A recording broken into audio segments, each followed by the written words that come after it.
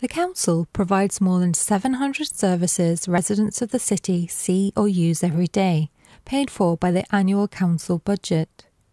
We care about making the city an enjoyable place to live and work, getting the basic services right, protecting those in need, and growing an economy which benefits everyone. Balancing the budget and protecting essential services is harder than ever before.